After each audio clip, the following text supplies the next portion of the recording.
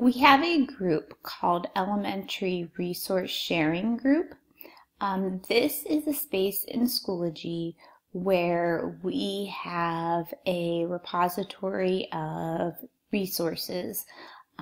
Resources that can be used with children, resources that can be shared with families, and resources that can help us as educators. Our resource hub is a place for us to get resources and also a place for us to add resources.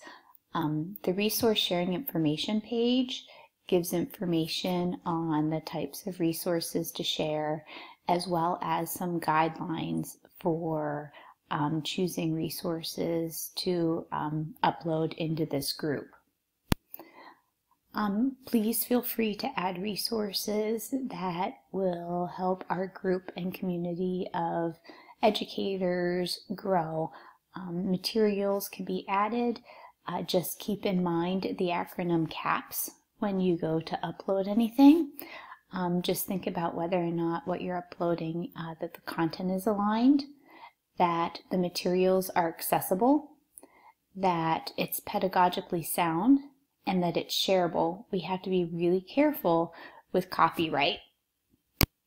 If you're a classroom teacher today, you'll be looking mostly at the math resources. When you click on the blue math resources folder, you'll notice that they're broken up into grade level. You'll click on the grade level that your learners are associated with, and you'll notice that there are different topics.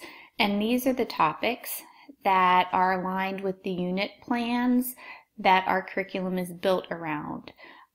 Each topic has I can statements, and when you click on those folders, you'll notice that there are anchor strategies, apps to reinforce the skills, and useful links. Each one of these folders is populated with at least one resource that you may choose to use. What you're going to do today is you're going to be copying these folders into your course. You'll simply do that by again clicking on math. You can see that the grade 1 math folder was copied into my course. You just simply click on grade 1 math and you'll see the subfolders in there with the I can statements. What I'm going to do is I'm going to click on place value, and I'm going to take a look at the different materials in each of these subfolders. Some of them you're going to look at and you're going to think, wow, this would be really great to share with families, or wow, this would be really great to use with kids, or this is something that I can look at and it can help inform what I'm going to do. Some of the things you're going to want visible. Some of the things aren't going to make sense to be visible. Some of the things you might think, I'm not really ever going to use this, and that is all okay. What you'll do is you can either hide materials in here, or you can delete them. So here's an example of a number sense trajectory.